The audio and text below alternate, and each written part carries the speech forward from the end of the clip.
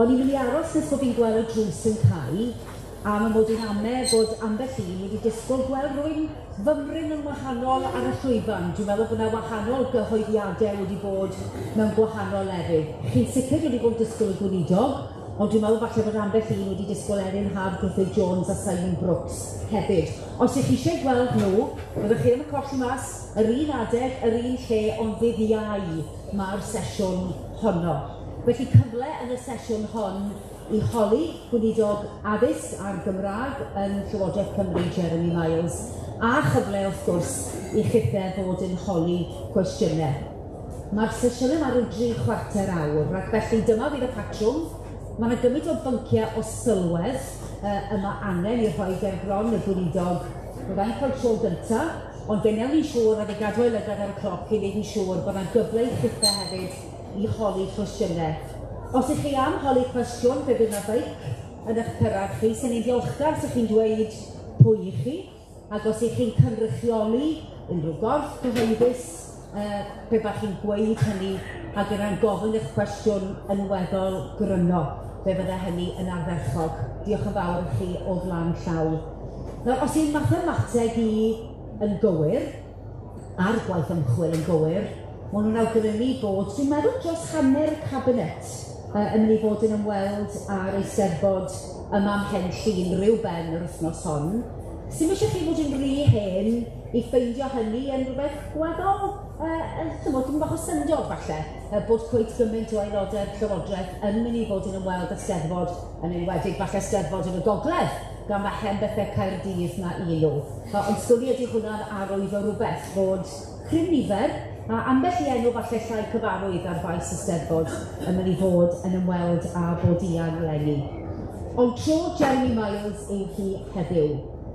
Fe dreuliodd rai blynyddoedd y tu hwnt i Gladoffa yn edrych ar Gymru o'r tu allan, yn gweithio o tu hwnt i fyd gwleidyddiaeth, ac yn edrych ar y ffordd yr oedden ni yng Nghymru yn gwneud pethau. Mae e wedi bod yn gwnsler cyffredinol, hynny yw a'i ddwylo yng nghanol sut yn gyfreithlon mae modd newid pethau cyfansoddiadol a pholisi yng Nghymru. Fe fuodd e hefyd yn gyfrifol dan Mark Drakeford am ymdrin â Brexit neu effeithiau Brexit arno ni yma yng Nghymru, sy'n eto'n awgrymu rhywun sy'n gorfod codi boned gwaith Llywodraeth i ddeall sut mae pethau'n gweithio. Ond ers 2 flynedd, fe sydd yn atebol ac yn hlwm, a fydden ni'n dweud y pynciau, dim ond un cam sy'n eisiau chi gymryd ar y maes i dderbyn yn yr ardal hon ac ar faes Eisteddfod, mae dyma ydy'r pynciau sydd yn poeni pobl. Mae dyma'r pynciau dwi ddim yn awgrymu fod pobl yn anobeithio, ond dwi yn awgrymu fod yna bobl feddylgar sydd bob nawr ac yn y man yn teimlo bod gyda nhw'r hawl i ddweud i bod nhw'n poeni, ac ambell un falle yn anobeithio o weld ambell i ffigwr. A chan i ni ystyried bod llafur wedi bod rheoli yng Nghymru bellach ers canrif. Drychwch nôl i Eisteddfod Llanelli, hatch chi yn 2000 ers hynny. Mae llafur wedi rheoli yn San Steffan am 10 o'r blynyddoedd hynny.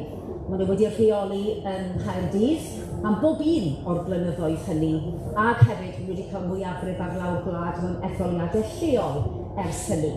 Felly, dwi'n mynd i ddal y Gweinidog yn atebol am y pethau sydd wedi bod yn cael eu trafod yma ar y maes yr wythnos hon.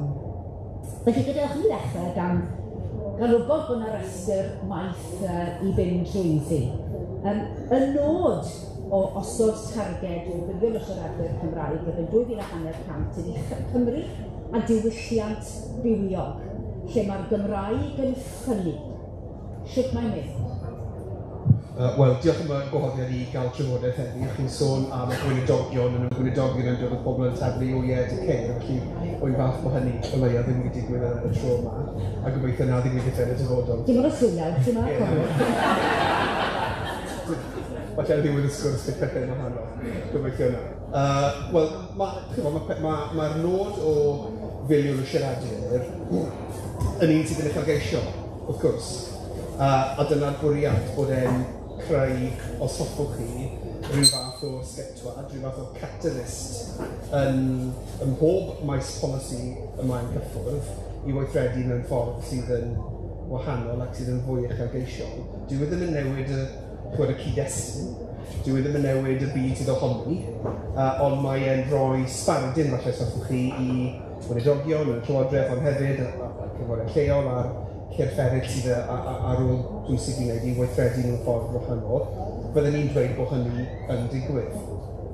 Ni wedi gweld ers hynny hefyd, trwy'r gwaith ni'n gwneud gyda Phaid Cymru, gyda'r gytundeb cydweithio, byddwn ni'n cyflwyno bil sydd yn cymryd y cam nesaf os hoffwch chi wrth greu ail uchelgais sydd, chi'n bod, falle hyd yn oed yn fwy heriol ar un agwedd, o sicrhau bod pob disgybl mewn unrhyw ysgol, unrhyw cyfrwng yn gallu gadael yn hyderus yn siaradwr annibynnol yn y Gymraeg. Felly, chi'n bod ni'n bell iawn o hynny ar hyn o bryd, ond rhan o'r amcan fanna hefyd yw bod maint yr uchelgais yn ysgogi newid.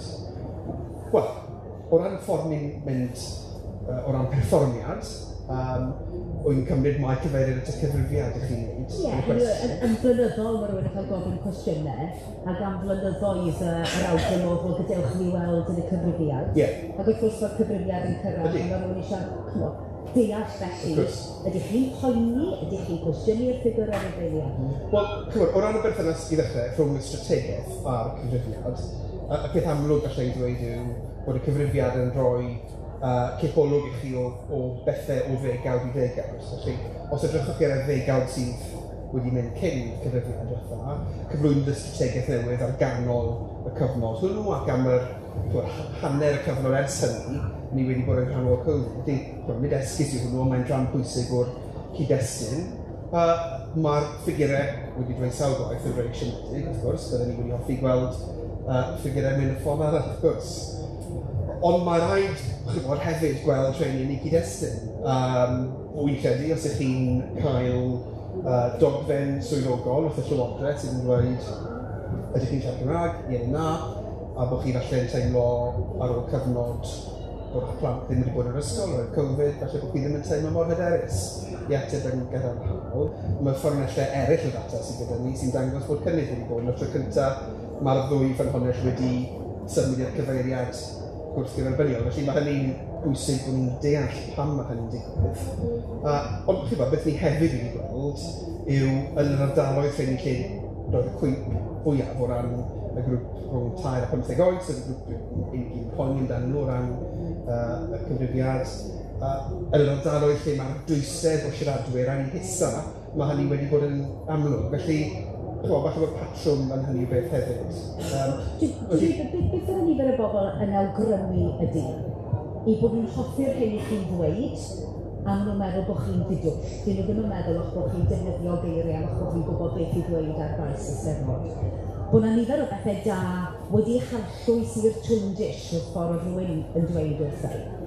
Ond y broblem yw, meddwl nhw, mae yna nifer o bethau drwg a chi wedi cyfeirio at y cyd-destun nifer o weithiau wedi harllwys i'r twndis hefyd. Maen nhw'n siarad am benfrido, maen nhw'n siarad am ddiffeithio'r economaidd, maen nhw'n siarad am allfudo pobl ifanc hefyd. A'r drwg yw, meddwl nhw, mae hwnna'n teimlo ar hyn o bryd yn gryfach brwd nag ydy'r pethau da sy'n cael ei allwys i fewn. Wel, fel dadansoddiad o ran demograffeg a y pwysau socio-economaidd, falle bod hynny'n wir. Mae'r dylanwadau hyn yn rhai mawr. Dyn ni byth yn byw mewn byd, a gobeithio na fyddwn ni byth yn byw mewn byd, lle ni'n edrych ar mewnfudo fel rhywbeth sydd yn ddrwg. Mae rhaid i ni sicrhau yn bod ni'n annog rhaid ni sy'n dewis dod i fyw i Gymru i weld y gwerth o ddanfon i plant i ysgolion Cymraeg ac i ddysgu Cymraeg i hunain. Ni wedi gweld mor boblogedd, mae trochi, canolfannau trochi wedi bod, a pa mor gyfer y ddiddordeb sydd gan awdurdodau, byddwn ni falle ddim wedi meddwl hyd yn oed 2-3 mlynedd yn ôl, byddai wedi bod yn ddrwg dros hyn. Felly mae hynny yn ymateb. Ond wy'n credu bod y pwynt i chi'n neud am allfudo yn bwysig iawn, ac mae'n sicr i fi bod dyfodol a ffyniant y iaith yn glwm gyda ffyniant economaidd i gael. Mae'r ddwy yn mynd law yn llaw.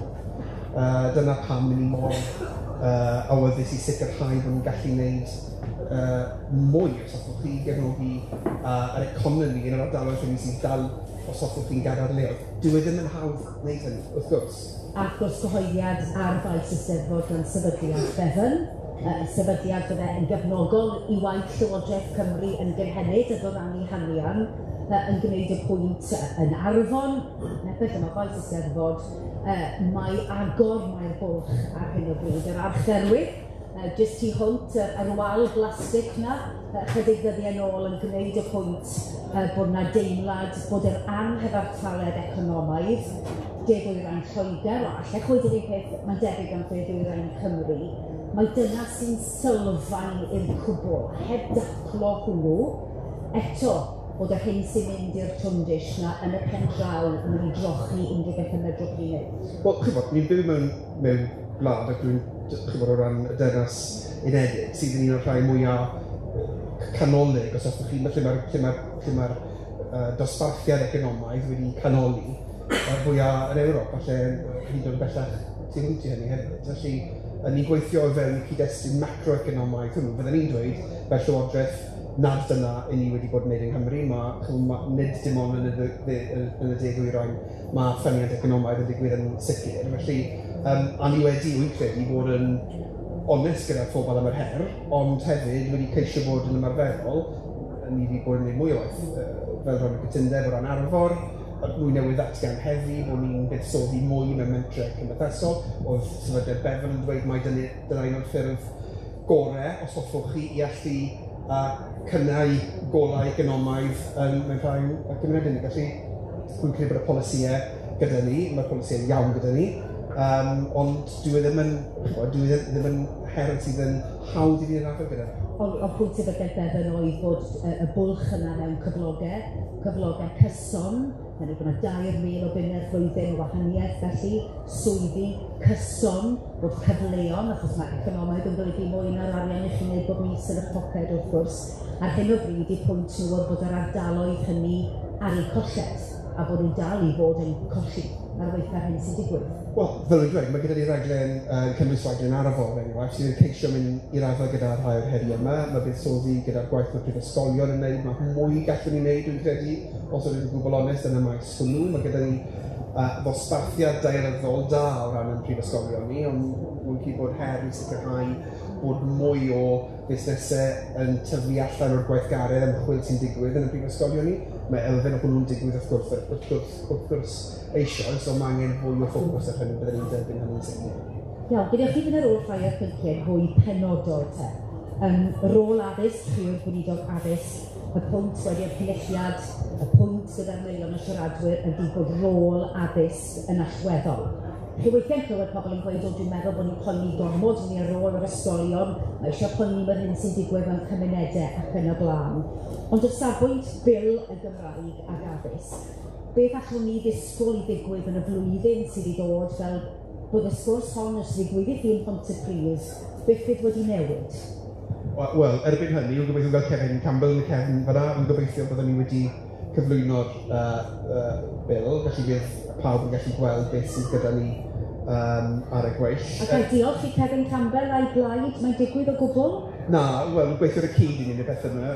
Dwi'n yn ymbrwyddiad manifesto gyda ni hefyd, felly Wi eisiau bod yn gynhwysol a sicrhau bod ni'n cydnabod y gwaith i'n wneud o'r cyd gyda'i gilydd. Felly, ond rwy'n angerddol iawn dros sicrhau bod ni'n ymestyn cyfleoedd pobl i gael addysg Gymraeg, wedi cael addysg Gymraeg o hynna'n wrth gwrs, felly chybod rwy'n teimlo'n gryf iawn dros hynny.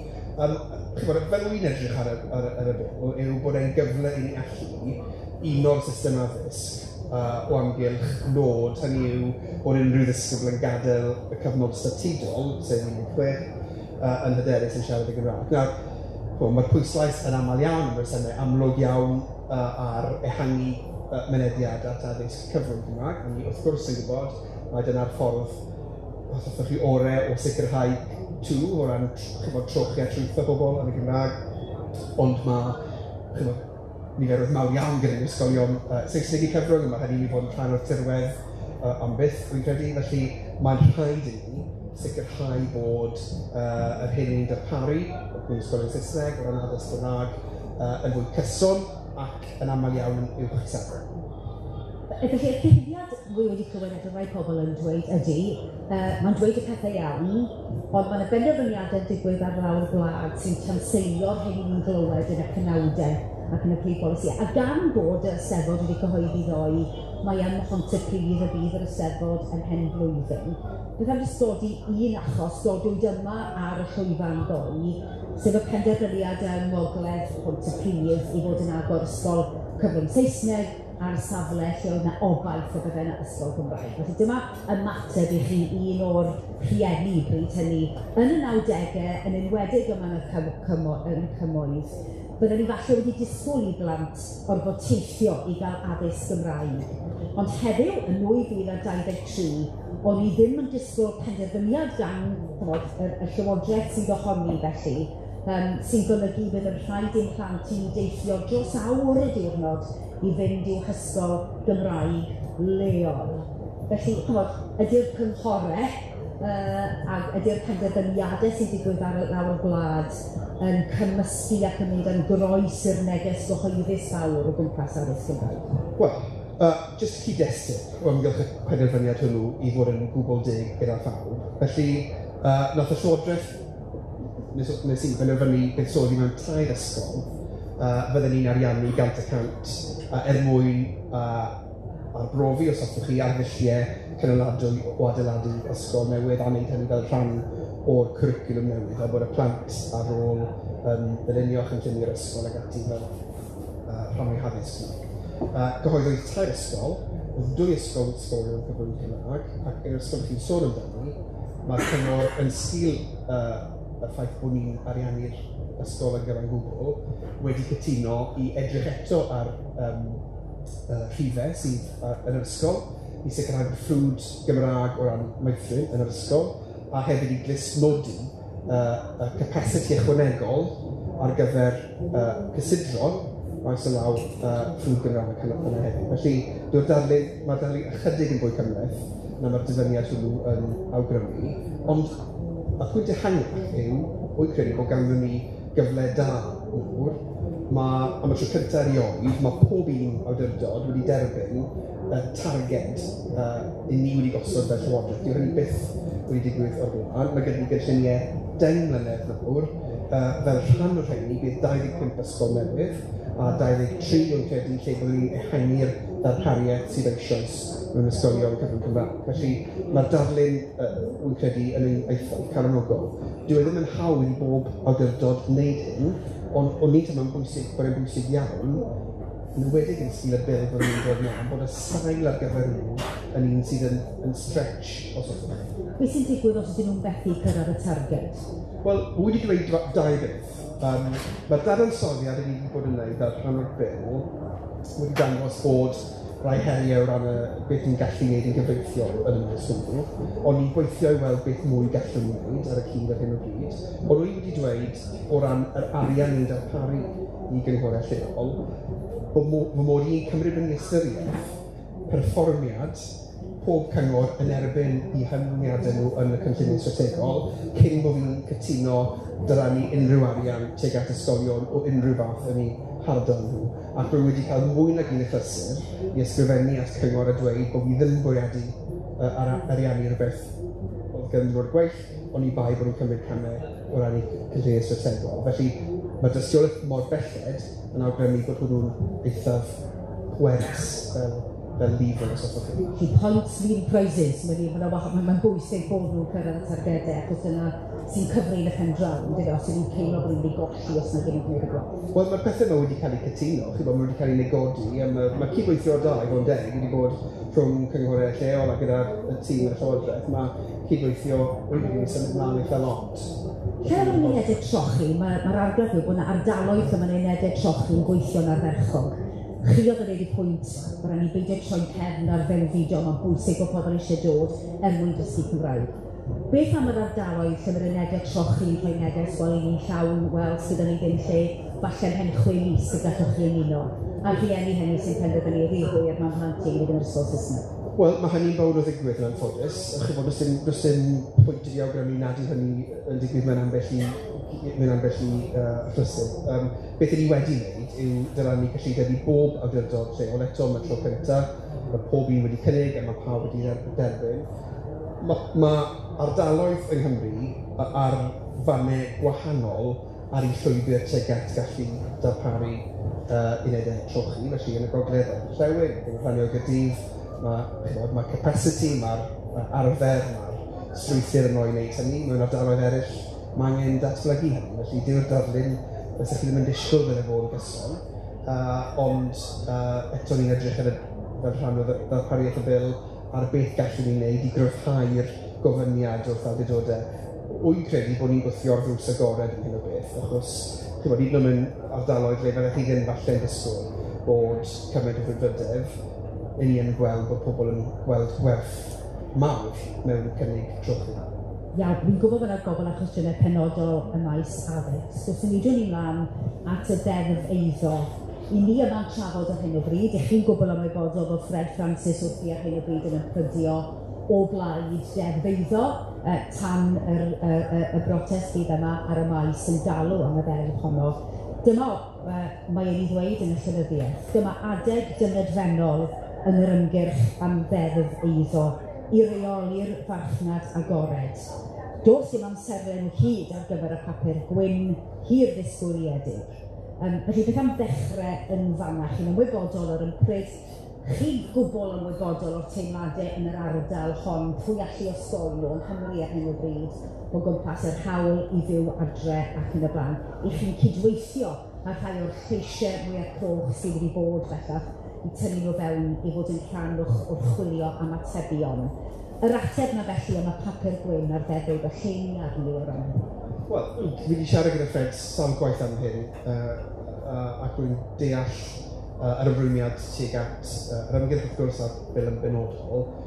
Byddwn i'n dweud, os ydych chi edrych ar yr hyn mae'r ddeddf yn galw amdani, mae llawer o'r gwaith hynny eisiau beth sy'n digwydd. Os ydych chi'n edrych ar yr hyn sydd yn gofyn am gynllunio amgen gan gynghorau lleol, mae'r gwaith hynny eisiau sy'n digwydd. Os ydych chi'n edrych ar gwella safonau safon tai a gwella o ran sicrhau bod nhw'n fwy effeithiol o ran ynni. Os ydych chi ar hyn, mae'r deddf mae'r gofyniad am fuddsoddi mewn asedau cymunedol, datgan cronfa heddi er mwyn wneud hynny, yr ail gronfa i wneud hynny.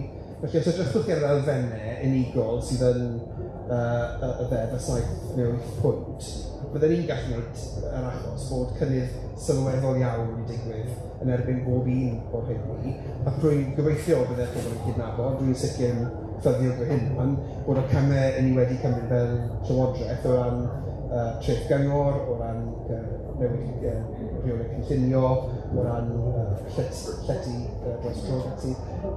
Byddwn ni'n credu bod e'n wir i ddweud, tasach chi'n gofyn 2 mlynedd yn ôl a byddech chi'n disgwyl i'r Llywodraeth wneud hyn, bydde llawer o bobl wedi dweud na fydden nhw'n disgwyl. Felly rwy'n credu bod camau breision iawn wedi cael ei cymryd, ond jyst i bod yn glir, mae'r maes hwn yn un sydd yn gymryd iawn, ac ni eisiau sy'n clywed nawr yn barod wrth bobl, wel, yn stil codi'r treth gyngor, fan hyn mae ffeithiau annisgwyl eraill yn digwydd fan draw. Ac mae hynny, wy'n credu, i'w ddisgwyl, mae rhaid bod yn arbrofol ac yn greadigol yn sut ni'n edrych ar y toolkit yma o gamau.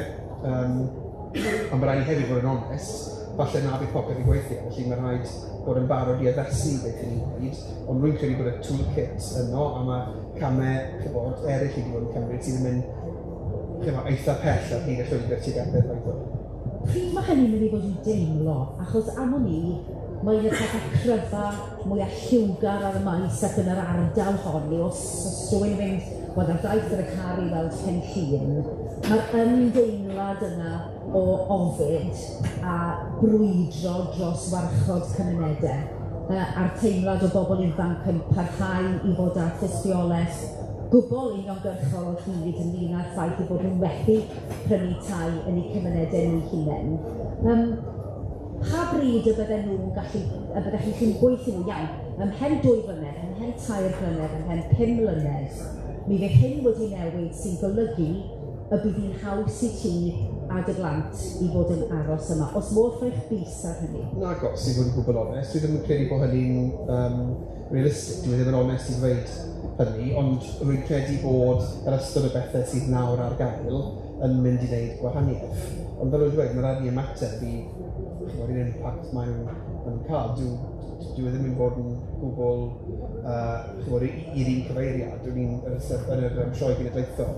Sioe frenhinol wythnos yn ôl yn trafod gyda pobl yn mudiadau ffegwyr ifanc, a oedd rhai fan yn dweud, wel, actually, ni'n pryderu am rhai o'r camau yma, ni'n gallu gweld senario lle mae'n gwneud yn fwy anodd yma, felly bod ni'n teimlo lle. Ond felly, mae'n rhaid bod ni'n ymateb i'r dystiolaeth wrth y datblygu.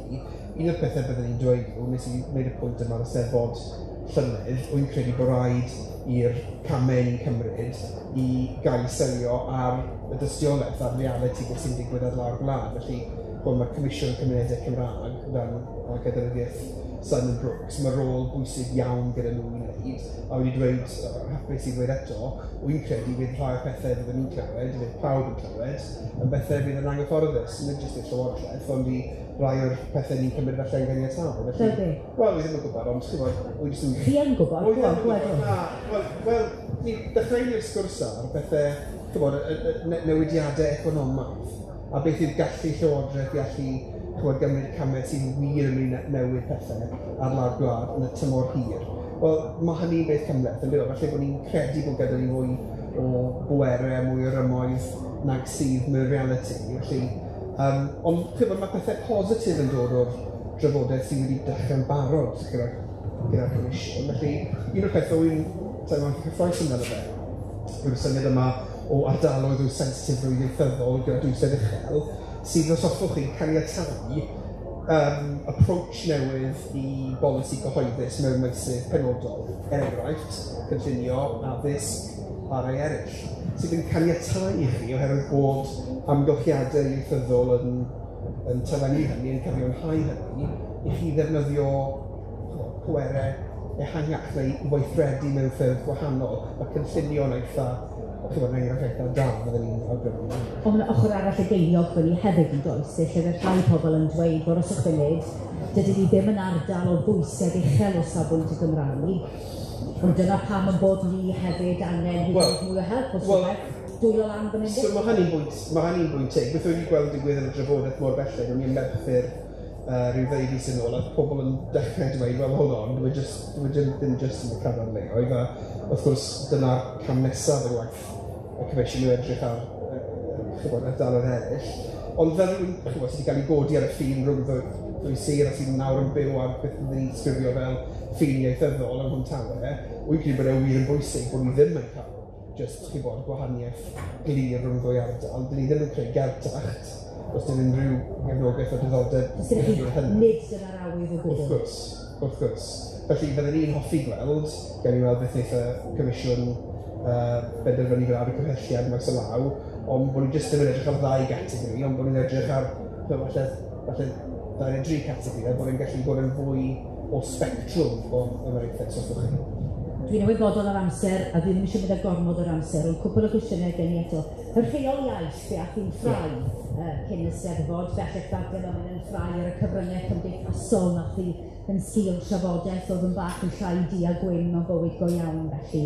Ond y ddadl yma ynglyn â'r rheol iaith, rhaid yn gweud o beth fysa hi'n English not felly, chymod, nid felly eisiau gwaith. Mi oeddech chi yn glir eich bod chi'n gweld diben y rheol iaith beth i'n ei chefnogi hi. Mi oedd fo'n gethin, a mae'n yna rhyw ddychmygu rhyw ddydd pan na beth Mark Trafford bellach yn dymuno arwain y byddwch chi'ch dau yn y ras i arwain yn awgrymu bod angen i'r Eisteddfod ystyried y rheol iaith ar yr un diwrnod felly ar y gwefannau cymdeithasol. Mae yna wahaniaeth barn mae rhywun yn dychmygu felly o fewn y cabinet ynglyn â'r math yma o beth? Wel, dwi ddim eisiau personoli'r beth, dwi ddim yn credu yn helpu ni, ond beth fydden ni'n dweud fel Gweinidog y Gymraeg yw bod dechrau sgwrs drwy'n drafod rheol am iaith yn rhywbeth sydd yn cyfreithiau negyddol a dweud gwir, Mae'r iaith yn rhywbeth byw, mae gyda pobl brwdfrydedd drosti, felly mae'n chydig o siom bod ni'n meddwl amdani yn hermau rheol.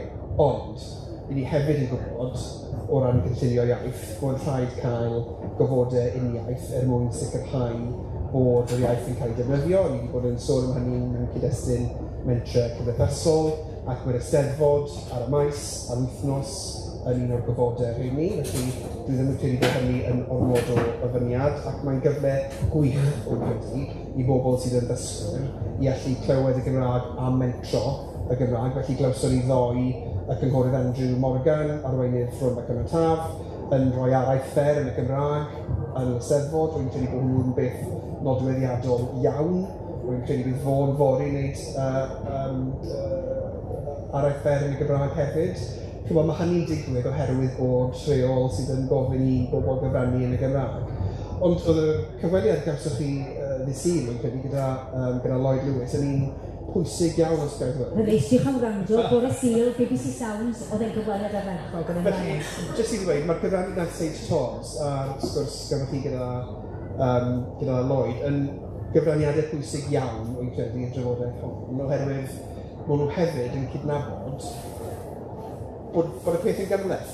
Felly, darllenwch y sylwadau yn hyn, oedd y drafodaeth ar Trydar, mae Trydar yn platfform arwynebol o'r ddiwedd y dydd. A gath yn hiliol iawn yn erbyn unrhyw oedd yn codi llais yn erbyn. Felly, ond os darllenwch chi beth wedodd Sage Todd, os mae'n dewch beth wedodd Lloyd wrth chi i'r Sul, mae'n y gydnabyddiaeth o ddau beth. Hynny yw bod y rheol iaith yn bwysig yn y cyd-destun, ond hefyd bod cyfraniad pwysig gan y ddau i wneud o ran i cerddoriaeth i groi'r hygyrchedd a wneud sicr bod y Gymraeg yn hygyrch i bawb. Oedd Lloyd yn dweud bod Clywed Sage yn canu ddwyieithog yn annog pobl i ddod tuag at y Gymraeg. Felly, mae'n sicr bod angen cysoni'r ddau. Mae gweithgaredd yr Eisteddfod yn ymestyn llawer iawn tu hwnt i'r wythnos hon ar y maes. Ni'n gweld hynny yn credu'n digwydd nawr yn Ron ac Taf, wrth cyfraniad Andrew yn ddarlun o hyn. Mae ffurf dros cyfnod o flwyddyn, 2 flynedd, lle mae'r Eisteddfod a'r ffaith bod yr Eisteddfod yn dod yn gallu denu pobl at y Gymraeg, a dyna'r ffordd i chi sicrhau'r hygyrchedd hynny. A mae mwy o gyfle i wneud pethau falle sydd ychydig yn fwy dwyieithog yn y cyd-destun hwnnw, i ddenu pobl at yr iaith. Dwi ddim yn credu bod angen newid y rheol iaith yn yr Eisteddfod i wneud hynny. Iawn, a cwestiwn ola gen i. Mae yna ryw deimlad yn ddiweddar bod nifer fawr o sefydliadau allweddol cenedlaethol Cymru yn cael dipyn bach o drafferth. Bod yna bwyntio bys a beth aeddfedrwydd yn y ffordd falle bod nhw'n trin a gwahanol bethau. Mae yna benawdau wedi bod ynglyn â rhyndeb rygbi, wedi bod ynglyn â'r cyngor pêl-droed hefyd, y ffordd nhw'n trin menywod ac yn y blaen. Mae yna droddiad yn ei ddod allan ynglyn â Ysbryd a'r hyn sydd wedi bod yn digwydd yn Ysbryd hynny yw, mae'r Steddfod, ni'n dweud, wedi bod nifer fawr o bobl yn pwyntio bys. Oes yna'n deimlad bod yn sefydliadau ni'n sydyn, a'i arwydd o aeddfedrwydd yw bod ni fel cenedl yn barod i bwyntio bys a chwestiynu, neu arwydd o anaeddfedrwydd bod ni eto ddim cwynt yn gallu rhedeg yn sefydliadau fel sydd bod? Wel, mae pawb sy'n mewn bywyd cyhoeddus, Llywodraeth neu gorff cyhoeddus yn rhyw fath yn ymwneud chi y rhestru nawr ac mae eraill gyda llaw hefyd. Os ydych chi'n mynnu lle yn y disgwrs gyhoeddus, neu fel rhan o'r tirwedd gyhoeddus, mae disgwyliadau yn dod yn stil hynny, a mae'n berffaith gywir bod pobl yn dal chi yn atebol am bethau sydd ddim yn dderbyniol. A'r hyn sydd angen gweld, dwi ddim yn pwyntio bys yn unrhyw sefydliad penodol, yw bod pobl yn ymateb mewn ffordd sydd yn onest ac yn dryloyw i hynny, ac yn cydnabod pam angen newid pethau. Wy'n credu bod hynny'n arwydd o aeddfedrwydd yn dweud gwir, ond yr hyn sy'n bwysig yw'r ymateb, yw deall beth sydd yn anghywir ac ymateb i hynny. Iawn. Wel, byddwn ni'n dymuno gofyn llawer mwy, ond dwi yn cadw golwg ar y cloc. Felly, fel o'n i'n eich atgoffa chi, sych chi'n bodlon jyst codi llaw yn glir falle os ych chi'n dymuno gofyn cwestiwn, a mae croeso cynnes i'ch chi'n neud, egluro os ych chi yn siarad yn holi ar ran sefydliad penodol a gofyn eich cwestiwn i'r gweinidog. Felly, lle ni'n mynd i ddechrau? Pwy sy'n mynd amdani gyntaf? Achos fi'n gwybod bod yna rai yma sy'n eisiau holi am beth cwestiwn. Gret. Diolch yn fawr. gan bod neb arall yn codi llaw, often Rhys o Gymdeithas yr Iaith. Chi'n sôn am y bil addysg Gymraeg yn arall. Pan oedd Gymdeithas yr Iaith yn galw am deddf addysg Gymraeg yn y lle cyntaf, y bwriad oedd sicrhau addysg Gymraeg i bawb. Yn y bil addysg Gymraeg sy'n cael ei gyflwyno gan y Blaid Lafur a Plaid Cymru, sy'n syrthio'n byr o hynny, achos hanner ar y mwyaf o blant Cymru fydd yn gallu siarad, fydd yn mynd i addysg gyfrwng Cymraeg erbyn 2050, so cenhedlaeth gyfan ffwrdd, dim ond hanner o blant fydd yn addysg Cymraeg. Mae sôn am bod pawb yn gadael ysgol yn ffugl yn Gymraeg erbyn nhw ddim yn addysg Cymraeg. Hyd gwelwn ni, does yna ddim cynllun o ddifri gan fod yn sicrhau bod hanner arall yn siarad Cymraeg. A mae hynny 30 mlynedd i ffwrdd o nawr. Mae cymwyster sy'n newydd gael ei gyhoeddi, y cymwysterau sy'n newydd gael ei gyhoeddi gan Cymwysterau Cymru yn awgrymu rhaniad am genhedlaeth arall rhwng Cymraeg a iaith a Cymraeg iaith gyntaf, beth yna gallu eisiau galw nhw. O dderbyn, be mae Betsan yn dweud, a dwi'n derbyn hynny hefyd, mae Gweinidog yn amlwg yn ddigwyll yn y Gymraeg Gymraeg. Ond nid nawr tra bod y grym ganddo chi, pwy a wyr bydd yn gysylltu mewn degawd, ond nid nawr cyfle i roi targed llawer mwy uchelgeisiol ar gyfer faint o blant bydd mewn addysg Gymraeg mewn cenhedlaeth, fel bod ni gyd yn gallu edrych nôl y rhai ond ni fod yn dal yma yn 2050 a gweld bod y newid wedi cael ei sefydlu pryd yma, ar y cyfnod yma. Wel, jyst ddim yn derbyn bod diffyg uchelgais yn y cynlluniau. Wy'n gwybod bod chi boen yn dod yn mellach, a dyna'r swyddogaeth chi fel corff y mudiad, ac mae hynny'n parchu hynny'n gyfan gwbl, ond ni'n gorfod dechrau lle ni heddiw. Felly, dwi ddim yn derbyn yr egwyddor bod pob ysgol yng Nghymru yn ysgol cyfrwng Cymraeg yn orfodol. Wy'n gwybod bod hynny'n amhyblogaeth, ond dwi'n credu bod hynny'n newid y drafodaeth o amgylch addysg Gymraeg mewn ffordd eitha sylfaenol ac rwy'n credu mewn ffordd sydd yn y pen draw yn mynd i fod yn niweidiol. Ni eisiau tywys pobl ar hyd y llwybr maen nhw arni, a mwy o bobl yn dewis addysg Gymraeg i plant, a bod pob un plentyn sy'n moyn addysg Gymraeg yn cael hynny. A dyn ni ddim mewn sefyllfa, hyd yn oed petas ni'n derbyn bod e'n y peth iawn i wneud, dyw e jyst ddim yn realistig i feddwl y gellir wneud hynny yn y cyfnod byr o gwbl. Felly mae'r rhaid ni sicrhau bod ni'n edrych hefyd yr addysg Gymraeg mewn ysgolion cyfrwng Saesneg. Mae hynny'n rhywbeth dyn ni ddim wedi ffocysu i gyfnod a ni'n cael amrywiaeth o brofiadau sy'n dod yn sgil hynny. Fel ni'n dweud nawr yn ymateb i Betsan, rwy'n credu bod y cynlluniau sydd gan y bore yn rhai sydd yn mynd i fod yn eitha stretching rhai o'n nhw. Falle eraill, chi'n gallu gweld bod nhw'n haws i cyrraedd. Ond rwy'n credu trwy gael y lefel hynny o uchelgais yn y cynlluniau strategol a cael fframwaith gydarnach yn y bil, i ni'n gallu gwneud cynnydd yn hyn o beth. Iawn, os yw rhywun arall eisiau holi, grep, Tristan yn aros i'r meic gyrraedd y gornel. Neu mae croeso i chi rannu tystiolaeth uniongyrchol gyda'r Gweinidog a bod yma'n eich profiad chi ac yma'n gwrando. Ond gen i gwestiwn arall nawr. Diolch yn fawr, Tristan Lewis, dwi'n cynghorydd sir yn Llansannan, a mae'n dipyn o sylw wedi bod yn ddiweddar yn y godiad yma, yn y Daily Post ac ati am deulu oedd wedi methu prynu tŷ Llansannan wedi gorfod gadael, ac yma'r wythfed teulu cynhenid Cymraeg sydd yn yr ardal ni, Llansannan, sydd wedi gorfod gadael. Mae un ysgol yn Wardi, Llanefydd, wedi gorfod cael, ac yn bod y peryg ydy fydd ysgol Llansannan mewn 3-4 blynedd o sawl wirion ni, hefyd o dan bygythiad. Dwi'n gweld, a chyflysu dyn gwir efo bel o sian, yr elfen o frys na sydd, ynddo. Mae'n dau bod ar y fachrad yn Llansannan sydd tu hwnt i gyrraedd rhan fwyaf o bobl sy'n byw. Wedyn mae'r allfudo ma'n digwydd ac yr llaw ar y mewn fudo sy'n digwydd, ynddo. Dwi'n gweld chi'n cydnabod yr elfen o frys sydd yn cymunedau wedig ni, ynddo. Mae'n o'n frawlychu sy'n rhywun fel fi, ynddo. Felly mi ddim aros a dwi'n gwybod yn y comisiwn yn digwydd ac ati mae pethau'n diglannu a dan yn trwy'n ennill. Wel, beth fel sydd wedi bod yn gwneud yn benodol i ddim yn gwneud?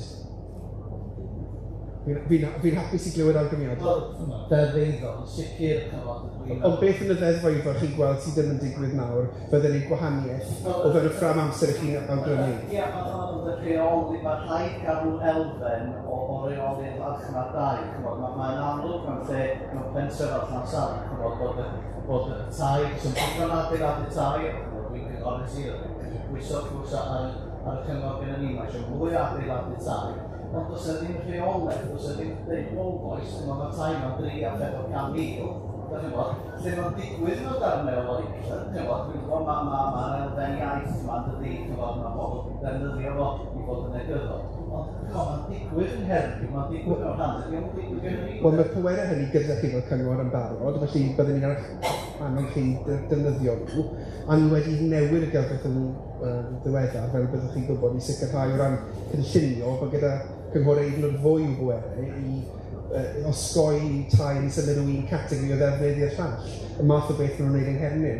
Felly ni wedi edrych tu hwnt i'r ffin i weld beth sy'n digwydd yng Nghernyw ac yn Ewrop ac i hwnt, a dyna'r ystod o bethau ni wedi cyflwyno. Felly, fel oedd Betsan yn dweud, beth yw'r amserlen, wel, gallai ddim dweud fel gweinidog, os wnewch chi X, Y, Z, gewch chi'n ateb o fewn misoedd, ond gyfrifoldeb chi fel cyngor yw edrych ar y sefyllfa leol a'r tools sydd gyda chi. Os oes rhai sydd ddim gyda chi, chi'n dymuno cael, hapus iawn i gael y drafodaeth honno, ond penderfyniad, ni wedi darparu rhain i nawr chi, penderfyniad chi fel cyngor yw sut ych chi'n adlewyrchu eich blaenoriaethau gwleidyddol chi ac anghenion y gymuned drwy ddefnyddio'r ystod hynny o gamau. Ydych chi'n teimlo'r panig yn eich bol? Falle bod yna rhyw gwestiwn fan'na, hynny yw, mae rhywun, beth ni ar daith fach yn car o Benllyn cyflwyno Dylan y Mac Mary lan y Benllyn o ddedd yn nabod. A beth oeddwn ni daro fe oedd bod e'n gallu teimlo pentrefi lle maen nhw ar y ffin, a falle mae dyna Llansannan, ac unwaith chi'n colli nhw, ni gyd yn gwybod bod ni gymaint anos i'w hennill nhw'n ôl i fod yn ardaloedd o bwysedd uchel. Triwch wneud na a phob lwc i chi. A mae yna deimlad yn cyflwyniadau'r plant sydd wedi bod ar faes y Steddfod i'r rhieni nhw o banig.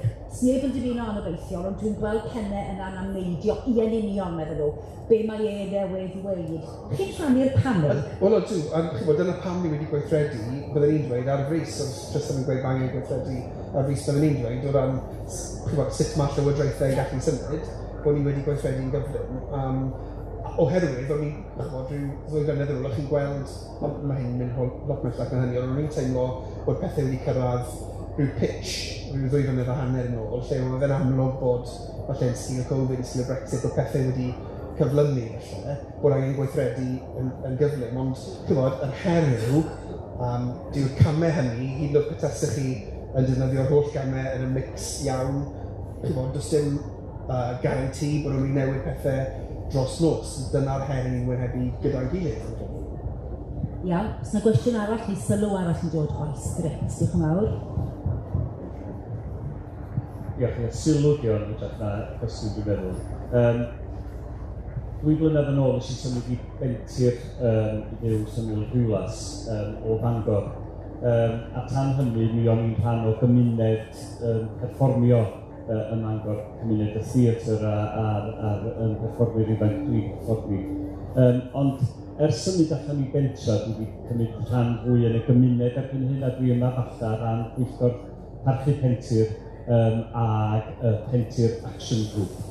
Nes i sylweddoli ar ôl symud i Bentir i fyw, bod y dau gachal oedd yna wedi cael post wedi cael a'r siop leol wedi cael. Mi oedd na dau'r tafarn yn Hentir bellach dim ond un sy'n yna, oedd ar werth yn ystod Covid, a mi oedd y trigolion lleol yn trio dod at ei gilydd i'w prynu hi, ond oedd Covid wedi stopio'r ddeialog mewn ffordd rhwngthyn nhw.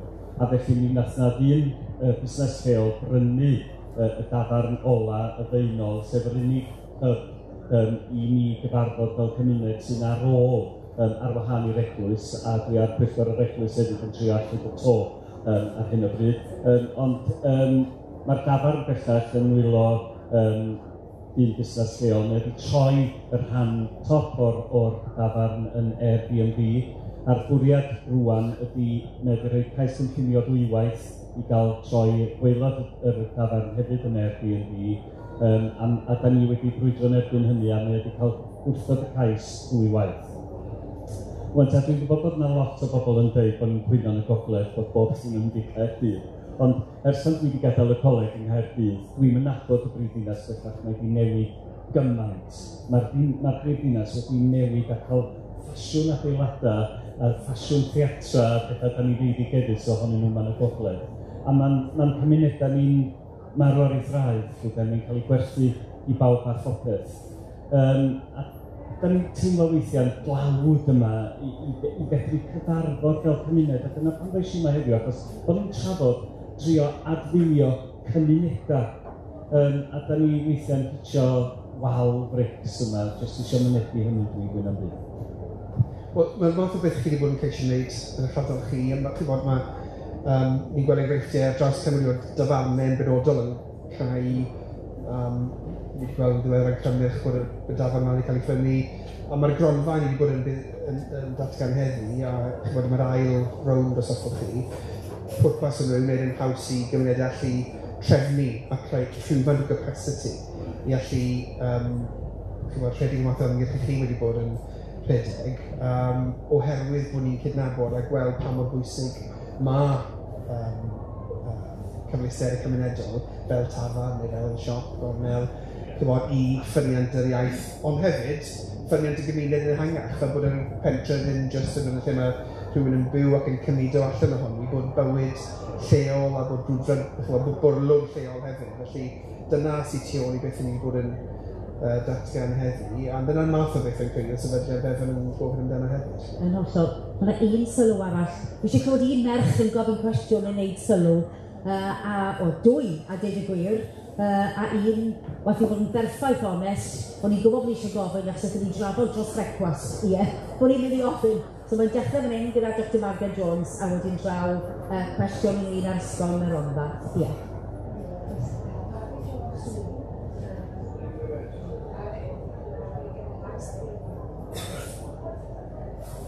Helo. Helo.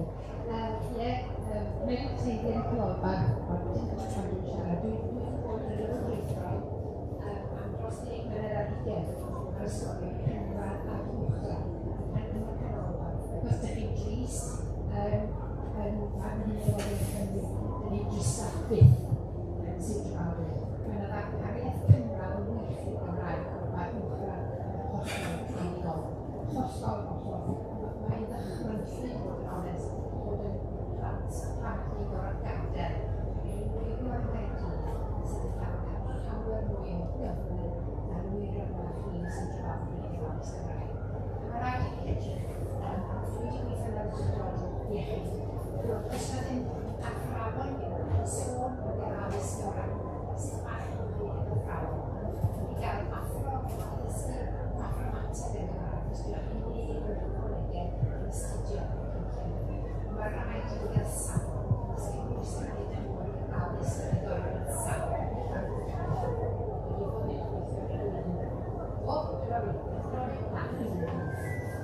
Hynny, y pwynt sy'n cael ei wneud, os ydych chi'n digaloni yna Sir Drefaldwyn, maen nhw'n teimlo bod ni'n dod yn waith, a bod y sector gynradd yn diffyn iachach na'r sector uwchradd yn mynd dioddau.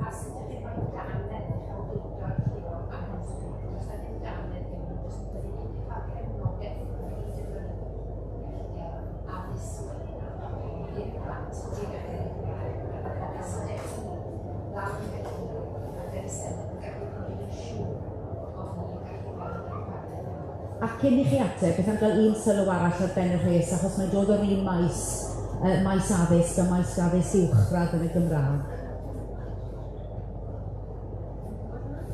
Na. Falle sefyll a codi llais yw'r peth allan? Gwell.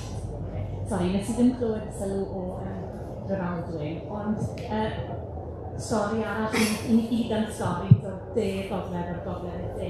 Ond dwi'n siarad fel is-gadeirydd o'r llywodraethwyr Ysgol Cwm Rhondda, ac mae Ysgol Cwm Rhondda, yr unig ysgol uwchradd yn Cwm Rhondda fawr arall, wedi bod ar safle hollol anaddas ers bell dros 20 mlynedd. Ac mae'r Gweinidog wedi ymweld yr ysgol ac yn diolchgar iawn iddo fe am ddod i'r safle I ni wedi clywed ar ôl 20 mlynedd o frwydro a'r 20 mlynedd o neges nad yw'r safle presennol yn addas ar gyfer ysgol, i ni wedi clywed nawr i bod nhw yn mynd i adeiladu ysgol newydd o gwmpas y plant ar y athrawon ar yr union safle yna. Ac mae hwnna, yr newydd yna, dwi'n siŵr bod Rhondda Cynon Taf yn meddwl i fod yn newyddion da. Ond i ni, ar ôl 20 mlynedd o glywed i'n stori, nawr yn gorfod llyncu stori newydd. A be mae hwn yn rhoi i chi yw teimlad o anghyfartaledd llwyr. I fi, mae gan bob plentyn yn y Rhondda yr hawl i fynd i ysgol addas, yr hawl i fod mewn adeilad yn saff. Mae pob athro ag athrawes a'r hawl i weithio mewn awyrgylch sydd yn hygyrch i ddysgu. Dyw hynny ddim yn wir am Addysg Gymraeg, dyw ddim yn wir ym Mhontypridd, dwi'n sicr ddim yn wir yn Rhondda.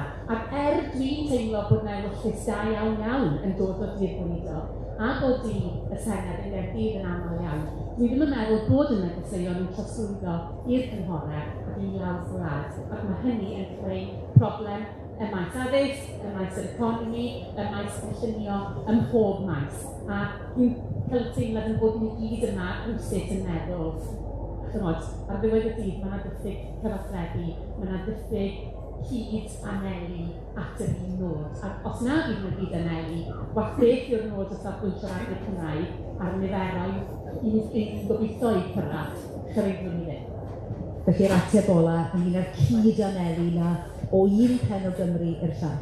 Wel, wy'n credu bod yn newyddion da bod ysgol newydd yn dod i Cymru yma. Felly mae hwnna'n beth positif iawn byddwn ni'n dweud.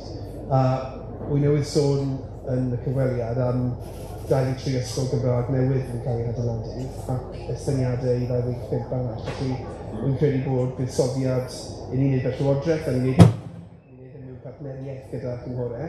Wrth gwrs, mae ariannu'n dod o'r ddwy ffynhonnell. Ond mae gen i hefyd gronfa sydd wedi bod lle ni wedi bod yn talu 100% i annog ysgolion newydd i gael ei adeiladu. Felly, dwi ddim yn credu bod diffyg gweledigaeth yn rhan ni. Wy'n credu bod e'n deg i ddweud bod y cynlluniau dengmynedd newydd yn creu cyd-destun gwahanol a maen nhw'n gam mawr ymlaen. Newydd bod mewn manw, credu bod nhw'n dangos eich helgais da, ac y peth o'n i'n falch iawn ohono yw bod pob cyngor wedi derbyn yr her ni wedi gosod o ran cynyddu niferoedd, a mae hynny'n golygu adeiladu ysgolion newydd, ac dwi'n credu bod hynny'n beth calonogol iawn. Mae'n amser ni wedi dod i fewn. O'ch chi'n sôn ar y dechrau o dyddiau taflu wyau at geir Gweinidog, mi at y Gweinidog, bod chi'n gobeithio bod yna. Ond swnio i fi fel tan nhw'n taflu pethau trymach ac o'n i'n meddwl ond ti hwnt i'r mawn a fath i'n dod yn amser ni ar ben. Chi wedi clywed yn cael ei ddweud sawl gwaith, ni yn ddiolchgar i chi fel Gweinidog am ddod yma i glywed, i wrando ac i ateb. A gobeithio bydd yr un cyfle eto yn hen flwyddyn. Gobeithio mwynhewch chi a'ch cyd-weinidogion y cyfnod yma o mod i am. Jeremy Miles, diolch yn fawr iawn i chi. Diolch yn fawr i chi.